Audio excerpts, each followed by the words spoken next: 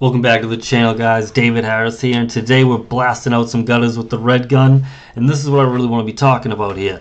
I love using water to blast out gutters, because even if you can't get to a gutter, like there's all this shit in the way, and you use a candy cane and stuff like that, it is good, keeps the stuff nice and dry, so when it's landing on stuff it's not all sticking to it, right?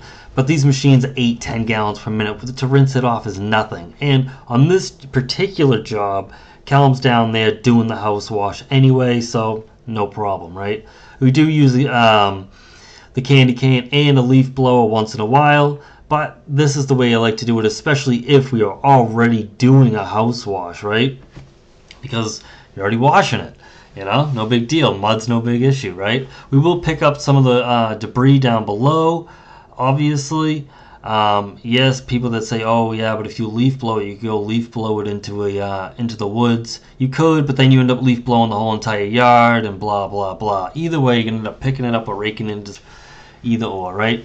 This is my technique, guys. I love it. Either use this red gun here on a gas roof pump or a booster pump like this, or use an 8 to 10 gallon per minute pressure washer with an X-Jet or a shooter tip.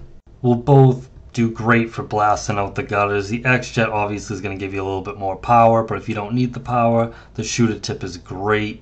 You see Callum right there using a shooter tip cleaning up some siding. Perfect. Peace.